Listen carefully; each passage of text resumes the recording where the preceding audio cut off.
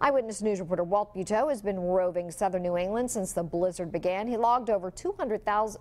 No, that's not right. Over 200 miles last night. See, it's been a long night. I think 20-something cities and towns. 200,000 miles.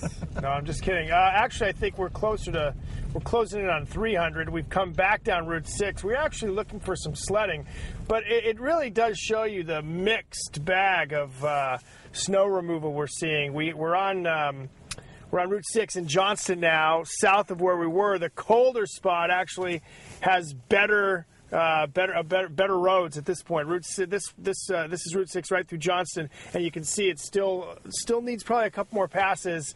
But of course, we're supposed to stay off the road unless it's an absolute emergency. Another thing, obviously, to keep in mind, I think we all know it, but it's a good thing to be reminded of, is the potential for black ice out here tonight as it gets down to a horrible 9 degrees.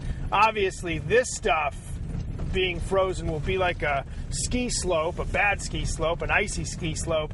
But even some of the clear roads, like the Route 6 we just showed you heading through Scituate and Gloucester, even those roads tonight, they're clear right now, but they're all damp. So all of that is going to freeze up. So staying inside, still a good idea as these crews try to not only clear the rest of these roads, but as one official I heard say, clear the not only the side roads, but the turnoff lanes and the way you need to, the places you need to park if your car breaks down. That's important too. That will come next. This is a multi-day project, and we're only really on day one of just cleanup as you see us trying to negotiate a snowy Route 6 here through Johnston. We'll send it back to you, Susan.